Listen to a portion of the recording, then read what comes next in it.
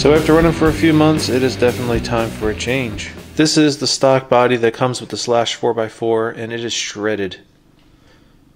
Now I did cut out the back. This was to allow air to flow through because this body does tend to balloon while this car is in the air. It just kind of parachutes the car and really makes it unpredictable, uncontrollable in the air. I thought by cutting this out, it would give me a little bit more control by allowing air to escape through the back. In theory, I'll say it worked, but it also did compromise the body. It made it structurally weak, and the thing just shredded apart. I tried using zip ties and a couple things to keep it together, but the body is just shredded. It's beyond repair. So to replace the Slash body, I picked up this. This is the Proline Megalodon Desert Buggy Blake Wilkie Edition Tough Color Black body set for the Slash, either 2-wheel drive or 4x4.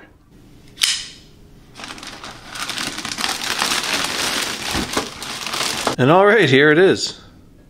Now sitting like this, it doesn't look like much. I do have to cut out some pieces, and it looks like they have some side fenders here that need to be cut out, probably screwed in. They do include screws in the kit. Hopefully there's some directions. Let's see what we got. Alright, so yes, there are simple directions included with this. Ton of stickers, 3 pages of stickers. I will have to be careful where I cut because a lot of these extra Lexan moldings will be used. There are some pieces in here that will make up the side fins and also the side fenders. This body is a molded Lexan. It comes in black. So there is no painting required, but there are a lot of stickers. Alright, well, time to get to work. So I started cutting, but be careful because in the back this is where the side fins are and this is where the fenders are. Alright, so all my pieces are cut out. Now I can start assembling these little panels onto the body, and then I'll get to work on the stickers. Don't forget to remove the plastic protecting sheathing that's over the Lexan before applying the decals, because that would be a problem.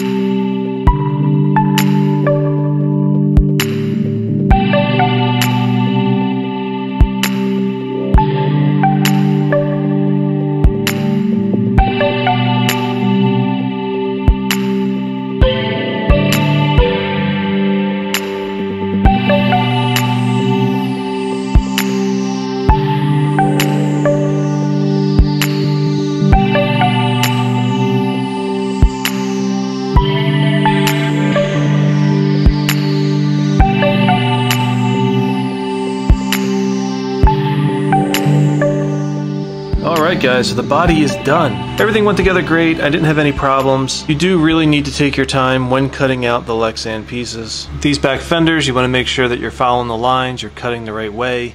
This way you can get these back fenders looking good. These are held on with 3 screws on the inside. The one critique I will say is the body is a little thin in a lot of spots. Towards the bottom of the body, it's very thin. The top hood feels pretty good. It's pretty thick up here, and it's definitely thick in the back. This is not going to be sitting on a shelf. This is going to be out on the track, so I don't know how long it's going to last. It was rather pricey. I think it came in around $62. I do definitely love the look of this thing. I think it's something different for the Slash, and I think it'll make the Slash look really cool. The Slash 4x4 definitely needs some work before I do put the body on. I ordered up some Proline trencher wheels, and everything just needs a really good cleaning and scrub down. I did pick up a new set of body mounts. This is part number 6087 from Proline, and these are the adjustable posts. This just will ensure that the body will fit onto the chassis. I have an old set on here. This is a set that I borrowed from my Stampede 4x4. So there's different peg slots, different holes, so you can adjust this post up or down, and it allows you to fit different bodies. Now a couple things to note, the directions do say to not cut it out first, put all the decals on, and then go ahead and cut out. I just went ahead and cut it all out, then put the decals on, my preference. And the other thing to note is that you want to start with the first decal, number 1, and then work your way through. I think there's about 44 or so decals, so start with number 1, number 2, number 3, work your way up. Reason being is some of these stickers are laid on top of each other. This X comp and this hand, these are actually over top of some base stickers, so it's important that you follow along in numerical order. I also need to check out to see what to do with these back bumpers. The body doesn't quite look right with those back bumpers. This may have to go. And I think they show some type of different bumper for the front. I'm not sure if it's a Proline bumper on the Megalodon picture, the actual official picture, but this is the Slash bumper, and I think it looks okay with this on. And the one last thing that I did notice is these side skirts, these side pieces. These may have to come off because of the way the body's shaped.